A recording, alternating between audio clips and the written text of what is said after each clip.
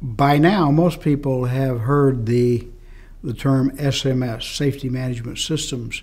Have probably read articles, seen websites, maybe even downloaded the International Helicopter Safety Team's toolkit, or seen the companion video that HAI produced. Today, though, we would like to share some real-life experiences from some of your peers, real operators who have adopted SMS into their companies. We hope that you find this useful.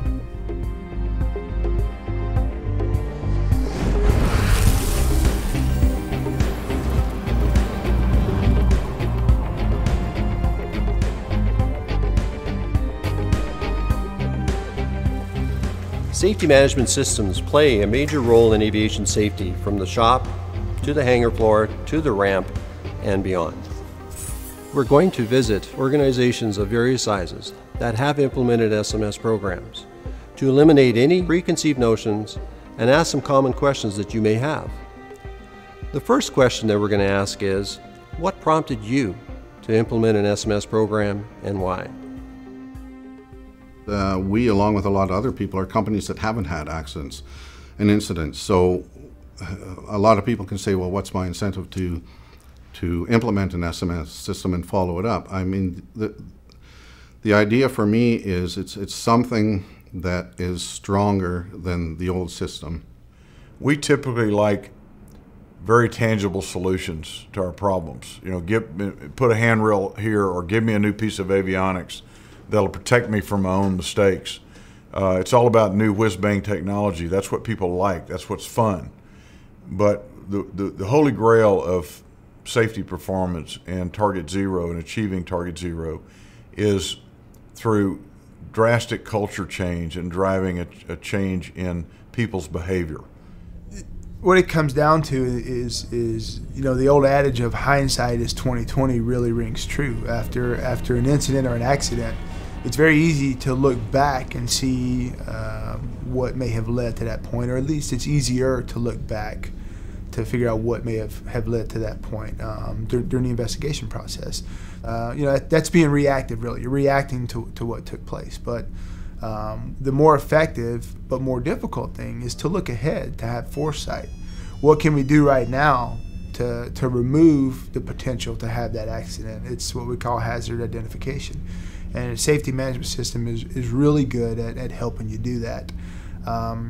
You know, unfortunately, a lot of times after an accident, when we go back to look at it, or an incident, we go back to look at it and we find that someone somewhere in the organization was aware that potential was there.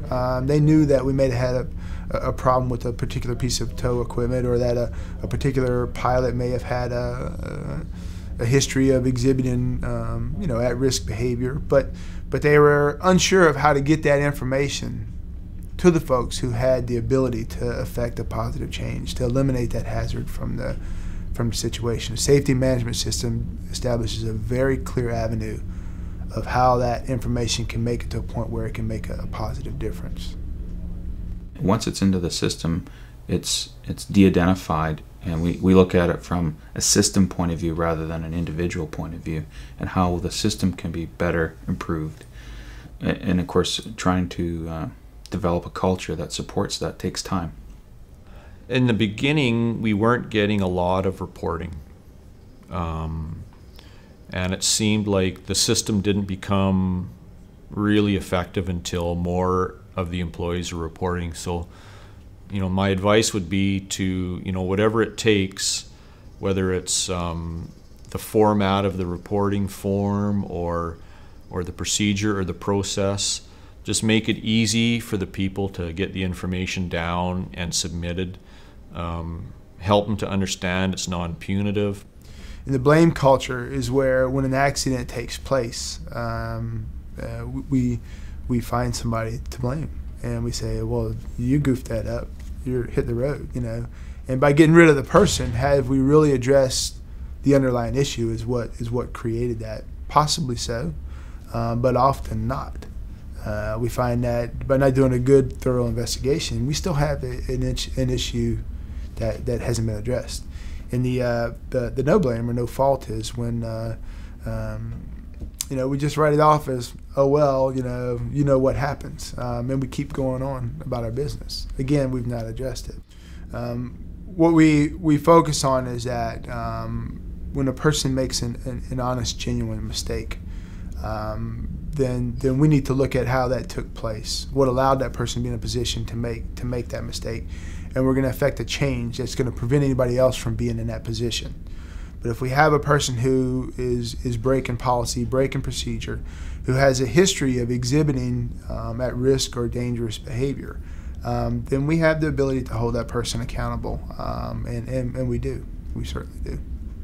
Just culture is something that we've joked about a little bit. Yes, just culture means being fair to the company and the employee at the same time, whereas the old system, the old just culture would be, yeah, we have a just culture, all right, you just had an accident, you've just been fired. But that's not really what just culture is.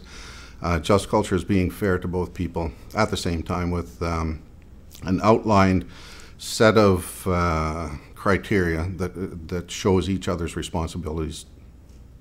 What I'd say to an organization who has a safe culture and says, well, I don't need a safety management system, we've been safe for a lot of years, ask yourself the questions. How do my employees raise issues to the top? How do they get that information to folks who have the ability to make the change? If we have an incident or an accident, what's the process for investigating that? How do we know we get to the root cause of what caused that incident or that accident?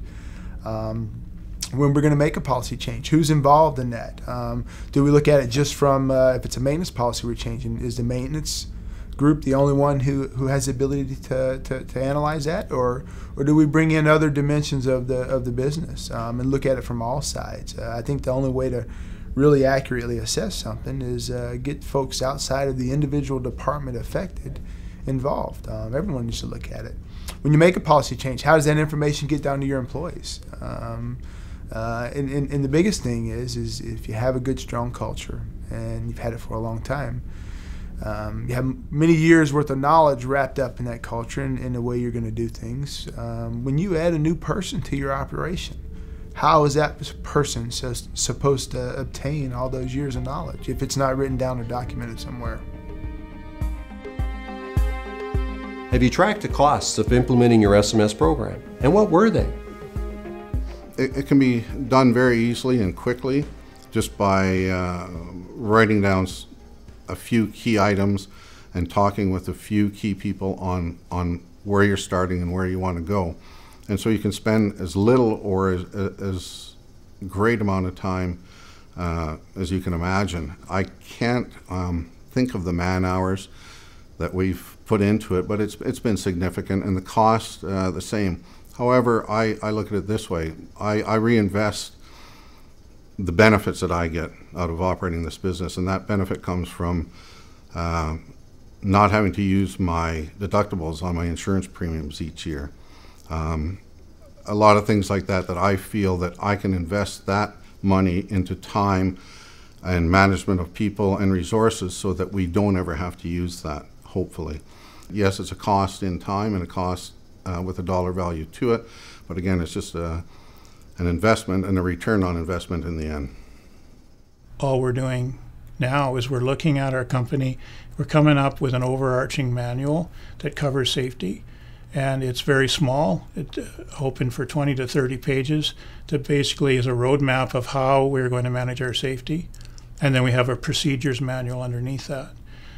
For us, it's been easy because we've always had the procedures manual, but it covers everything from fuel spills to vehicle accidents, how to drive our vehicles, what we expect, our emergency response plans are part of that. And the safety management system basically is the center of a spider web to connect it all together. So for someone who has some type of safety program, implementing safety management is basically just adding another layer to it and involving employees. We don't see that it's a great cost factor. There is some time factor involved, and that is coming from our quality assurance department, our maintenance department, our management department, and from everyone. basically that personnel was already in place, and it's just now part of their current employment function. So we haven't seen a huge cost either. You know, from my perspective as the director of maintenance, it hasn't really been a lot of extra workload for me. You know, I have to respond to safety reports that come in that are maintenance related, but you know, I would anyway, right? If there's any sort of problems in the field, I mean, I'd have to respond to them whether there's an SMS program in place or not. But I think now, now that the system's in place, even though it took a little while to get up and running, I mean, all that runs a lot easier. Most helicopter companies, and I can vouch for those ones in Canada, basically in the air taxi part of things like we are, had already had a lot of this in place, everything from incident reporting to quality assurance programs and to non-punitive reporting, things like that, emergency response plans. Just about every company already had some form of those things in place. And really it is just a change in documentation. Those things just become much more detailed in the documentation, and that's really the biggest change going from what we had before to a fully implemented SMS system. What did you do to get your employees to support the SMS program? Actually, they were already, in our opinion, and in theirs, already bought into it. Everybody wants to come home at night, and so to make the company as safe as it can be has always been everybody's first priority, right from the the maintenance staff, the building maintenance staff, right through to myself, the president. And so in that respect, we didn't really have to get any buy-in. Where we did have some wrinkles, as I'll put them, is more concern over that it was going to be very complex and that there'd be a lot of requirements, more requirements than we have now of people to do, and we haven't found that to be the case. We've always documented our incidents, we've always had a safety program in place in our operations manual, and we've had to tweak it, but we haven't seen that to be a big issue. But basically everybody has bought into the safety culture for so many years based on the type of work that we do that we haven't seen any issue with that at all. You know, it can be originally construed as something negative, you know, especially some of our, you know, some personnel that have been in the industry a long time and they've gone 20 years in this business without having an SMS program. It seems like the newer people that come along seem to embrace it a little bit more readily. It has been gradual. It's not like we turned on a switch and it just happened, but people seem to embrace it because, you know, it was implemented gradually, and people start to see the positive in it. I think originally it was viewed as just another safety initiative that latest and greatest, the thing of the month. But once the system is introduced, and especially if it's introduced properly, what you end up with is employees start to realize that this is empowering for them. It gives them the ability to have a say in what goes on around them daily, and it builds a sense of ownership in the end. When someone has the ability to make a change in their environment, or at least propose a change in their environment, then that develops a good, strong sense of ownership. Since starting your SMS program, what benefits have you recognized? And are they what you expected? Word seemed to get out there beyond us ever advertising the fact that we had an SMS system and it was in place and functioning. And I guess one of the big benefits is that we've had two sectors of the industry that we had not been servicing in the past that were looking for someone that had a developed SMS system, that knew what SMS was about and what risk management was about. And from each of these sectors, we were approached to provide helicopter services for them based on the fact that they had heard and recognized Skyline as one of those companies that had that benefit. When you put a stop sign up at a intersection, how many lives, do you ever really know how many lives you've saved? No. When you implement a safety management system, will you ever know how many lives you saved? Probably not. You can't statistically count it. You can only look at the past and the future, and you can look at operators that fly under a very high risk level and those that don't look at their safety records. And then there's those that fly under a very high risk level and get away with it year in, year out. But one of these days it'll catch up with them. A lot of things that happen maybe throughout a busy operational season. If there was a little incident or something was damaged or something went wrong, without the SMS system, it wouldn't get reported. We may hear about it, but we may not actually act on it. It might just be one of those, oh, it's an isolated incident. Good thing nothing serious went wrong, and it ends there. But if you have an SMS system in place, it gets documented, and when you're finished with your busy operational season, you can sit down and look at all your incident reports, and maybe you see a pattern. Maybe there's several things that have happened that all have the same root cause. Maybe it's training, but having the system in place, allows you to capture those things that maybe you wouldn't have taken seriously without the system. Whether we do something right or wrong, if we all go at it together, we make it easier to fix if there is a problem. Instead of a few people going one way and a few the other way, we've really learned to be consistent in what we do here, and we try to make everything as much the same as possible. Consistency is a huge benefit in a company. What advice would you give other leaders who are exploring the possibility of implementing an SMS program? My background is I spent 32 years in the offshore drilling business. And I remember working in the North Sea in the early 70s when I started my career living in Aberdeen, Scotland, where I don't even remember having a safety meeting. I don't remember a whole lot of discussion about safety. And I would guess that if we kept the records, our recordable incident rate per 200,000 man hours was out of sight.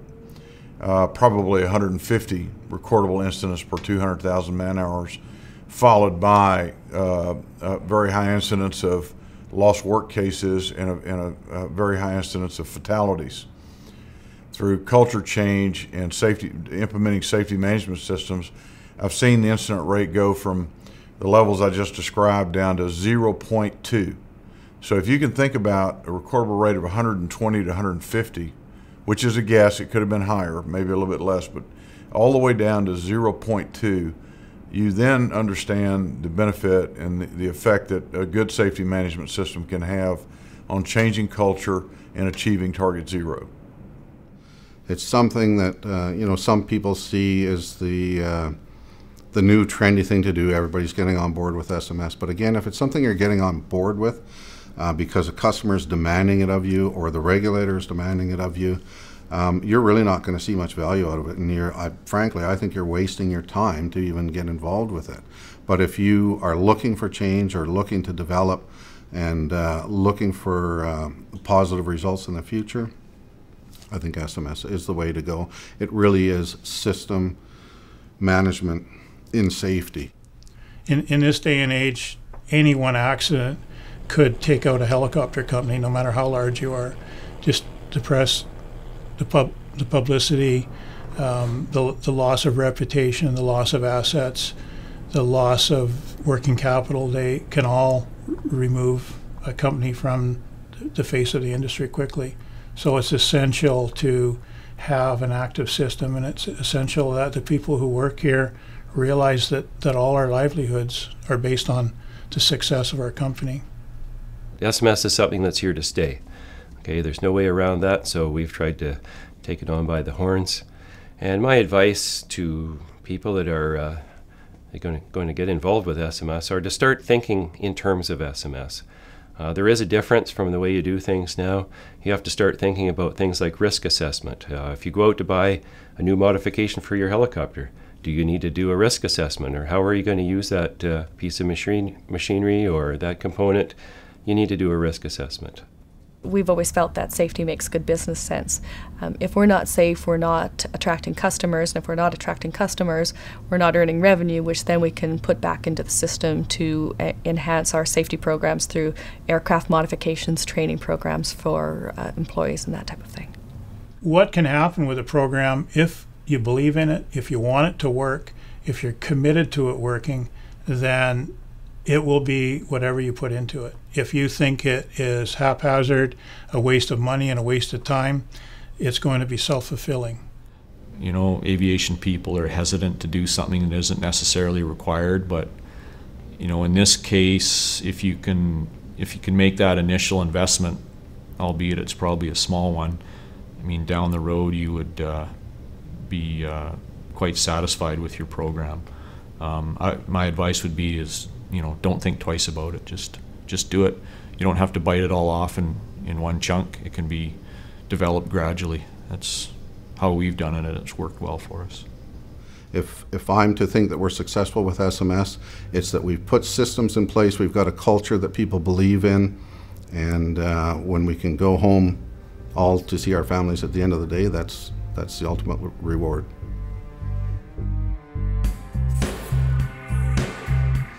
One of the biggest challenges to an SMS system is the creation of a reporting tool.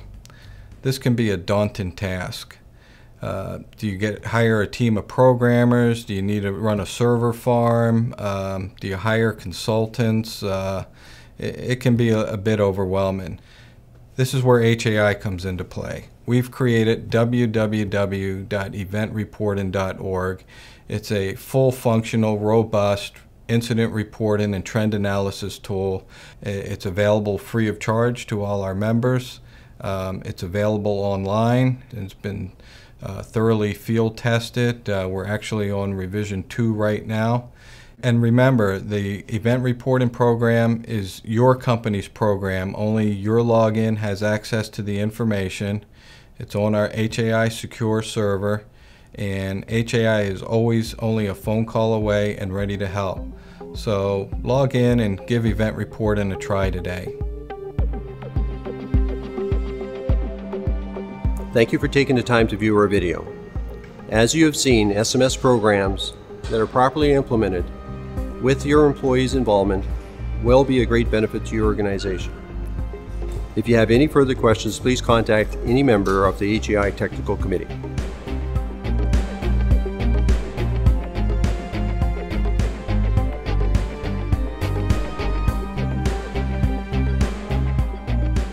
As the industry gets safer, we're all going to benefit from that through more work, less regulation, lower insurance rates, and that type of thing. So I think everybody can benefit from some type of formality.